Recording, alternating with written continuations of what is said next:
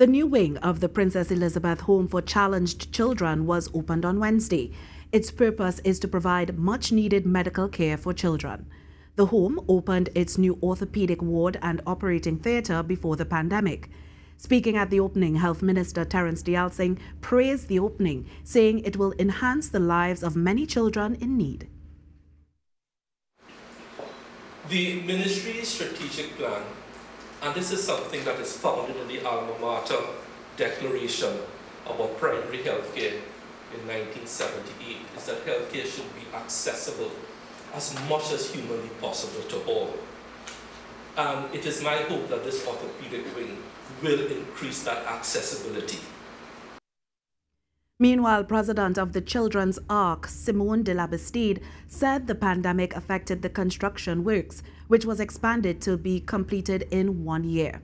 However, she said the new wing was much needed, citing some issues experienced previously.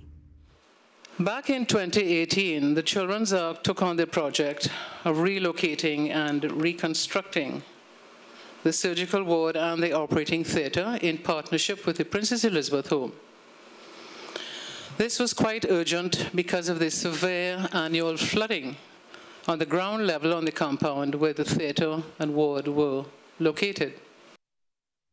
The Scotiabank Foundation, one of the donors toward the project, said in March that the new orthopedic wing will increase the capacity and efficiencies of orthopedic and rehabilitation services for an estimated 1,200 physically challenged children annually.